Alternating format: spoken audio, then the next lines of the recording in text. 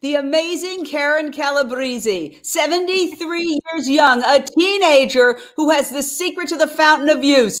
Take it away, my dear. Well, this is what we're making today, right? Raw food, and we're doing raw raviolis. Can you believe it? But we're not going to just make the raviolis. I got a surprise. We're going to do even more. Let's go to the kitchen. So, to make raviolis, I know you're thinking dough. Nobody's eating dough these days, right? Guess what we're going to use? We are going to use turnips, right? We're going to use a big fat old turnip to make our raviolis. So I'm just going to kind of go through everything quickly to show how we're going to do it. Because it does take a little bit of time, not too much, but you're going to take your ravioli and you're just going to peel it, a regular potato peeler.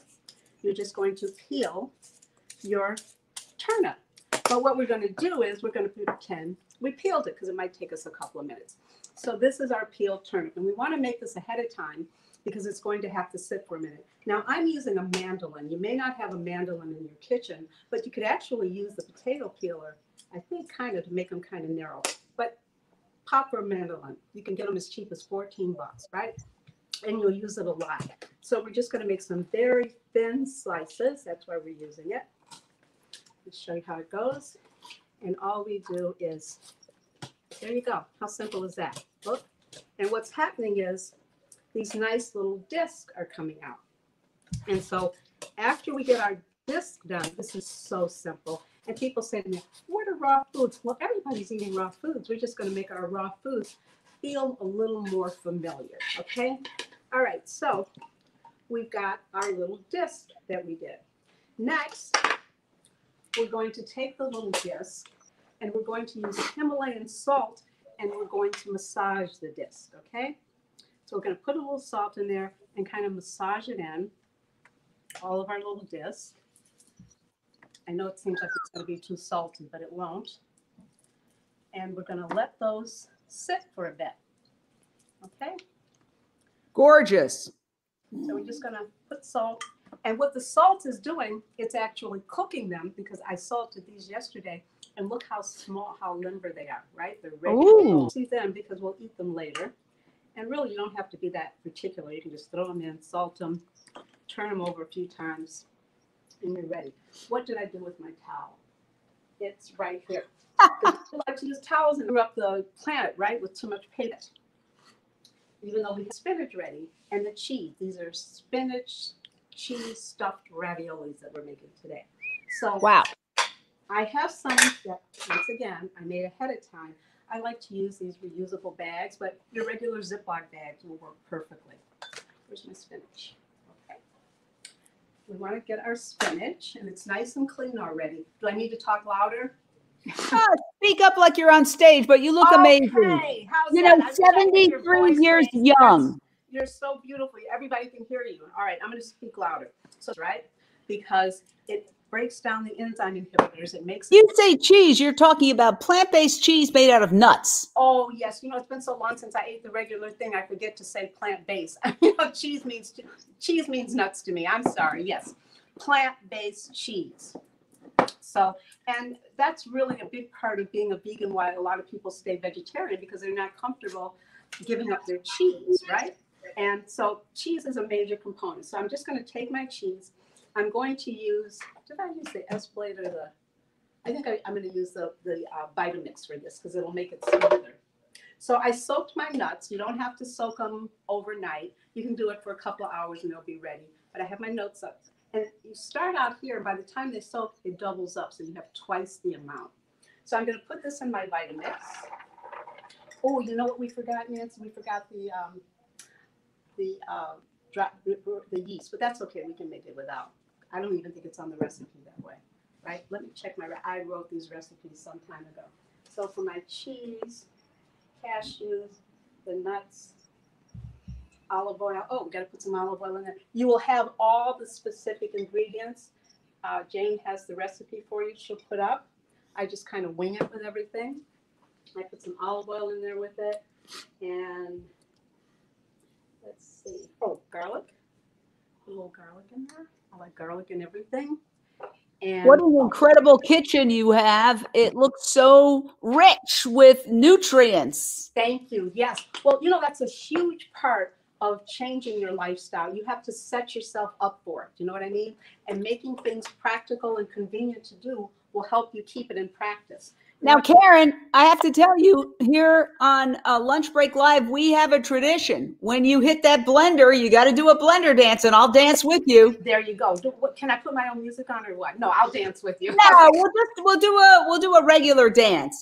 So it's very exciting because what we like to show is that a vegan kitchen is a heck of a lot of fun. And since every vegan kitchen involves a blender for the most part, we just dance during the blender. We don't even need music. And the other great thing about a raw kitchen, vegan kitchen is there are no mistakes. I'm giving you very specifics, but you don't have to be very exacting. Do you know what I mean? And you can change some of the ingredients if you want. Okay, I'm ready to dance. All right, 3. Let's go. Am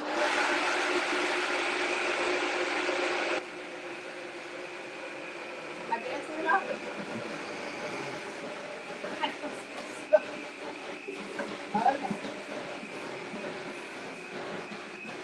Kind of have to work with this one a little bit.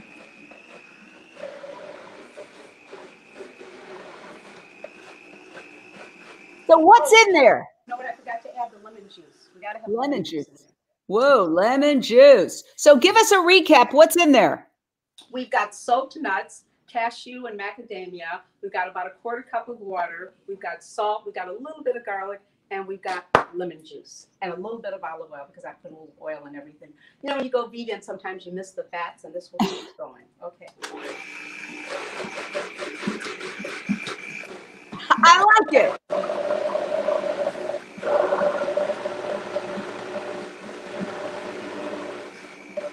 Now, there's my cheese. I'll let you see what it looks like. And here's the deal. Once you leave it in the refrigerator overnight, it will get hard like a cheese. This one will, this one walks. Okay. Can you open that and so we can see inside? That looks amazing. Absolutely. I'm showing you the one. Where's my rag? Give me 1 second.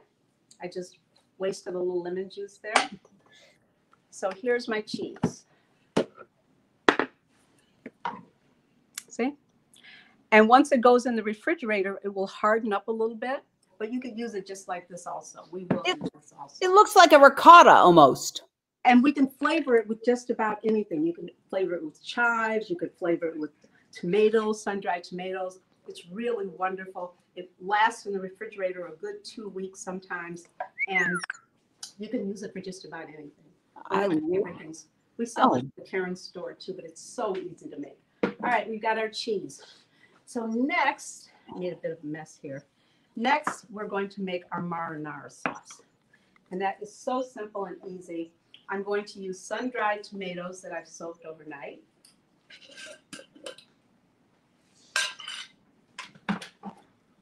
Okay, we're going to put our sun-dried tomatoes in there with the water that I soaked it with. I'm going to throw in some garlic.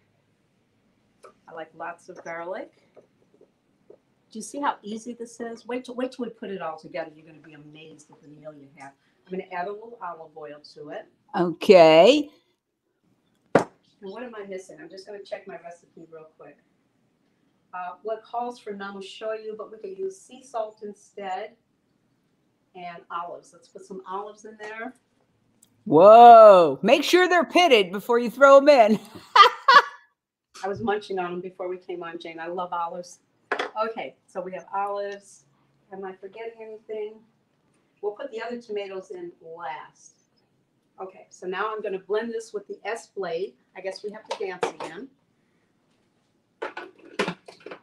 Oh, Nancy, we put it on backwards.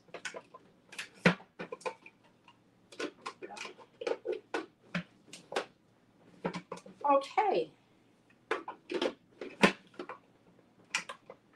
What's going on? All right. Okay, Now, just talk us through what you're doing. Actually, a little secret here. This is not my kitchen, my home kitchen. This is my studio kitchen, so you think I really know how to do this. But I made it last night. Nancy, why isn't this working? It's the right top for it. Anyway, I would blend the zit, zit, zit. Okay, we're not going to take up all of our time. For some reason, I don't know why it's not catching. Well, you know, it's hard. I always find those, you just got to snap it in. And then when you snap it in right, angle, right?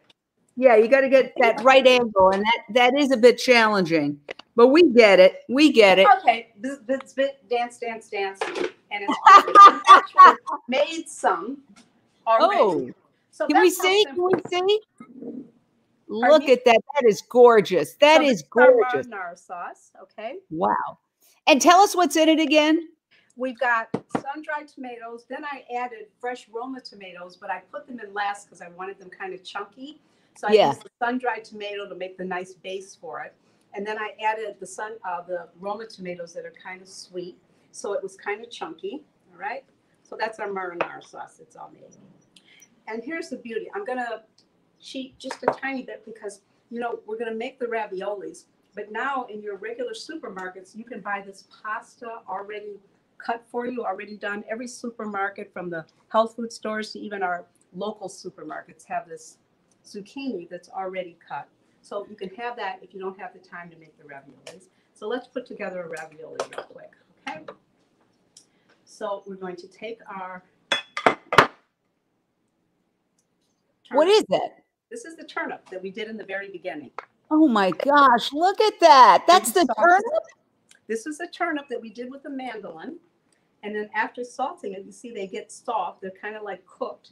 This is one that we just did. See, it's soft already. So we take the turnip. Now, you want to tell your kids to eat their vegetables. This is a great way to get turnips in, folks, right? So we're going to take the turnip. We're going to take a little bit of our cheese.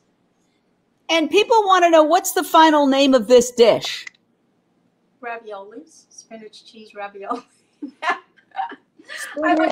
Spinach stuffed raviolis. That's what it is. Spinach stuffed raviolis.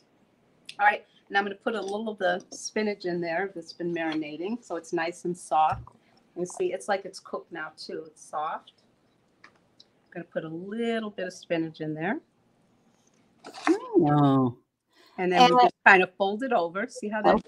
Yeah. Doesn't that look like a ravioli, Chef Boy? Yeah. Ever? Yeah. Heck yeah. How simple is that? So we just made a little ravioli there. I'll do a couple more. See? And this is zero cholesterol, filled with nutrients, superfoods. This is how you stay fabulous at 73 years young. Yes, ma'am. This is all I eat. Well, I eat more than the raviolis, but yes, you can take anything in the world that you're comfortable with and used to and turn it into this one, I promise you. I do have a cookbook with a lot of other ideas. And like I said, these are just ideas and guidelines. You can do just about anything that you want with it. That's got to be my favorite title for a book, Soak Your Nuts. Well, I figured when I named it, Jane, that nobody would forget it and guys wouldn't mind carrying it around, right? Now, Miriam wants to know, I need to get a mandolin because I cannot cut anything thin. What's the best mandolin? Oh, wow. I don't even know. I've had this one for so many years. They're everywhere, though. I don't think it really matters. You can get a cheap one. You can get an expensive, because it's just a little slicer. They all work. So yeah, anyone works. Discount stores have them. Mm-hmm. I don't think it has to. Now, I would invest in a good blender, you know. Yes, the good one is important. But something like a mandolin, I don't think it really matters. Okay, so I just made a bunch of raviolis for us, like we saw in the beginning. Gorgeous, gorgeous. And we can just add more of our marinara sauce to that. Ooh, look at that. I wish you were here. Can I ship you some, Jane? Oh my gosh. I am just salivating. This is so fantastic. And, you know, during this challenging time, I'm eating healthier, and I've actually lost like 19 pounds now. See, because you're being smart about it. You're using it as a time to, which I think everybody could, a time to do some healing, right? You're stuck doing things you're not used to, so do something you really not do. So here's another plate of our raviolis. How easy was that? Oh, so gorgeous, so gorgeous. But I also took the pasta that you can buy commercially, and I made a pasta. Wow, beautiful, beautiful. Let me see, can I see that up close? That is extraordinary. Look at that. And you got your cheese. Let's see, do I have a little knife here? You can actually have cheese and crackers. And what are the crackers, the raw crackers? We'll make these with sprouted wheat berries or quinoa. Oh, wait, I just thought of something else. So you got a lettuce. You can take lettuce. You can take some of the cheese and put inside of there, right? You can put some of the spinach inside of there with the cheese. And let's cut up an olive and put in there. And we can make a little sandwich wrap for the next day. And would you refrigerate just to keep it nice? It stays pretty nice in the fridge. Absolutely. I refrigerate it at night. Although I did learn from my teacher who started the raw movement that if you kind of leave your food out overnight, it becomes enzymatically alive. Okay, so we just made a little sandwich too with the cheese, Gorgeous. with the spinach, and we have a little That soup. is So that is all of this was delightful. made, and how long did it take me, really? I mean, you could get all of this done in a good 15 minutes. Yeah. You need me to recap or? Yeah, well, yeah, just give us a recap and maybe you could hold up the final product because it's so beautiful. Thank you. Okay, I'll get my helper to help me. Okay, so we start with the mandolin, cutting the turnips. So we start with a turnip that we are going to peel, right? Very easy to do. Then we're going to add it to the mandolin and we're going to slice it very thin. And we're going to salt it so that salting is kind of the way raw people cook everything, salt or olive oil. And you're not worried about too much salt. You don't worry about too much salt. Well, I'm using Himalayan sea salt. Got it. Actually, we're supposed to have salt, fat, and sugar, just the right salt, fat, and sugar. In the olden days, they used to put salt licks out for the animals to be healthy. There's a lot of minerals if it's the right salt. We don't want to use white salt. So I'm using a Himalayan pink salt. So that sits like that for a minute. You could do it overnight if you needed to in the salt. And then we take our spinach. I have a bag of spinach here. And I'm going to take my spinach and cut it up. And I put it in a Ziploc plastic bag and add a little olive oil and salt to that. And we've got that setting aside, ready, waiting for us. I kind of clipped a little, cut up a little basil too. I like basil. Ooh, basil's gorgeous. And I added the basil on top. Then to make our marinara sauce, you get a machine that you know how to work. And you dance while you're doing it. So we put in our sun-dried tomatoes that we've soaked for a few hours. You don't want to buy the sun-dried tomatoes that come in olive oil. I'd get the plain sun-dried tomatoes. So I have them around here to show you. Then I would put them in with the olives and the garlic and the salt or namushoyu, whichever you want to use for seasoning. Blend that up. Then I would add my Roma tomatoes to that. So it's a little chunky. We don't want to too liquidy. I blend that up. And I did do a little bit of a cheat here. I forgot to tell you because the tomatoes, it's not really seasoned, tomato season in Chicago. So they were a little pale looking. So I kind of cheated. And I added a little bit of beet juice to it just to make it red. Beet juice. Oh, wow. That's incredible. So I added a tiny bit of beet juice so it would be a richer red. You know, eating the food, your digestion starts when you see the food. Your digestive system starts to work when you visually see the food. So you want to make it as close to what you're used to or comfortable with so you digest it well. Although you don't generally have problems with raw food. Tamara Edwards said, I just bought your book. Oh, yay. Thank you. And the beauty of my book, because everybody isn't ready to be a raw foodist. I didn't start out raw. I started out vegetarian, then vegan, and then raw. So I have a bunch of cooked vegan recipes in here also. So one side it's cooked vegan, the other side it's raw. So you get a lot for your money with this. Wow. I have a YouTube channel with a lot of my recipes up for free. Just stuff I make up every day as I go along. I dream food. Anyway, so we've got our, then we put the whole thing together with the turnip, the spinach, we fold it over, and this is the outcome, one of the outcomes. So gorgeous, so gorgeous. If you could just zoom in on that a little bit, it's like a work of art. It's almost too pretty to eat. Operative word, almost. Thank you. Well, here's the, well, and we put it in a little Italian. Oh, and you know what else I made? We'll do it another day, but I actually made raw bread. I made some. What? You want to show them over there in my dehydrator? Oh my gosh, that looks gorgeous. You are. What's that? Oh, that's it again. It's beautiful. Yeah, yeah. I see it from another angle. From another angle, it looks very, very interesting. So tell us just a little bit about where you are. You're in Chicago and your restaurants. Yes, I'm in Chicago, Illinois, in Bucktown. I had 3 restaurants. We're building a new all-raw restaurant now in Bucktown. We have a parking lot that's important in the city. But we're going to concentrate on a meal program where you buy a box of food for the week. We will have some items you can come in and buy singularly. But I did this a long time ago, and I think it's a good time to do it again, where you order a box of food. It will be all gourmet, all exciting. I have so much stuff to share with you. So you can order a box of food for the week, and you'll get juice, smoothie, entrees, salads, dessert, everything in the box of food. And we're working on that right now. So by January 1st, it should be going, and you're going to be one of the first people I send a box of food to, Jane. Oh, you know what? I am just honored to have you on our show. You are an inspiration. You are truly an inspiration. When I look at you and I say, this woman cannot be 73, and yet you are. And your youthfulness pervades your whole personality.